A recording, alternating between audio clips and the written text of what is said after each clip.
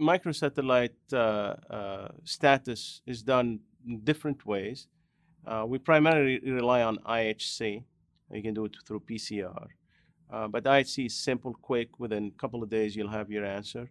And now more and more it's being reported as part of the next genomic sequencing panel.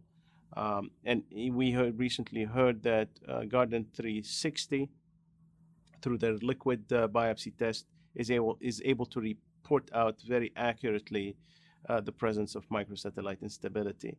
So any of those actually, at this point of time, if you don't have tissue, get the blood.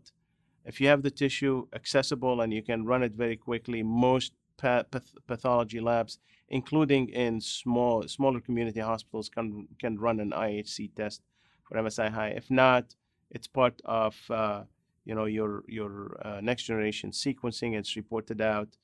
A good surrogate for MSI-High. In fact, as we said, for MSI-High is only a surrogate marker for a large mutational burden. So tumor mutational burden is really what drives response to immune therapy. So for that purpose, TMB could be more than enough.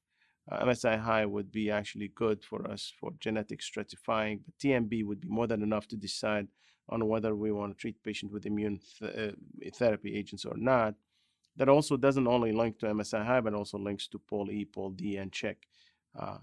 So you have a lot of different ways to identify MSI status, and lots of different ways to decide on who is that patient that would be optimally or optimal for treatment with immune therapy agents.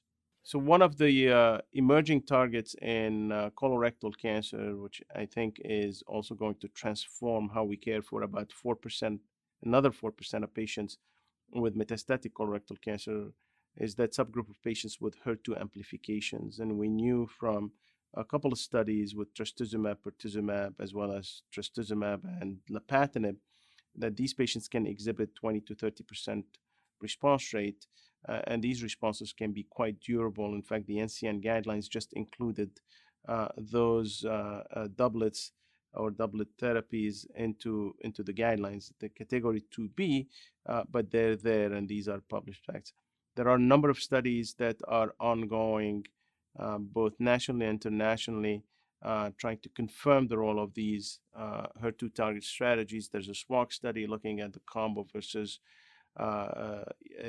cetuximab plus irinotecan. There is another study that will be presented at ESMO. Actually, two of them will be presented at ESMO. One from Japan with trastuzumab and pertuzumab. The other one from our research network with tucatinib, which is an oral tyrosine kinase inhibitor, and trastuzumab.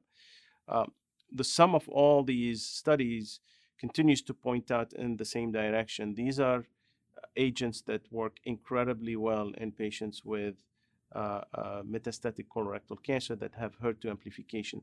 The other important aspect about HER2 amplifications or HER2 amplified colorectal tumors, those patients do not seem to respond well to EGFR inhibitors, and that has mostly been validated retrospectively, hoping for more prospective validation.